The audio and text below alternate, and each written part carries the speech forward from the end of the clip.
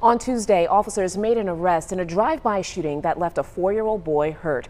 Winston-Salem Police tell us it was their real-time center cameras that actually helped to put the suspect behind bars. WXI 12's Fort Hatchett shows us the technology that's helping police solve crimes a lot faster. Inside the Winston-Salem Public Safety Center behind me, Winston-Salem Police are using some existing resources combined with some new technology to fight crime more efficiently in the Real-Time Crime Center. So the Real-Time Crime Center has been a long-term goal for the agency that we've been able to develop recently. In January, we began the temporary setup of our Real-Time Crime Center, which is just a small-scale version of what we hope to evolve into.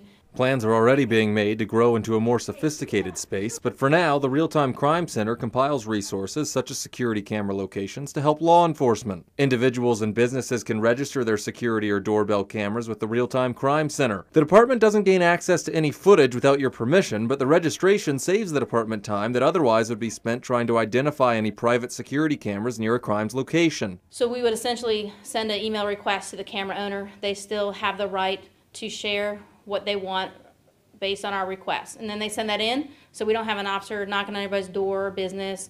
It saves time for the person who owns the camera footage, and we're able to do it obviously much more efficiently and get things done and hopefully solve crime even faster. Funding for the project came from a $700,000 grant included in the 2020 Strategies for Policing Innovation project. Lieutenant Golden says respecting individuals' privacy remains a priority. And it's really just utilizing existing camera infrastructure throughout the city. So it's not going out there and doing anything new or anything different. It already exists. It's just how we access that is what we're changing. In fact, it was a nearby camera registered with the Real-Time Crime Center that helped police make an arrest in the Monday night shooting of a 4-year-old boy on New Hope Lane. Lieutenant Golden says the center can even utilize the technology to help other agencies. For instance, if we have trauma victims, whether it's gunshot related or accident related, we're able to ascertain what kind of injury they sustained and relay that to medical facilities in the area so they're able to prepare for treatment.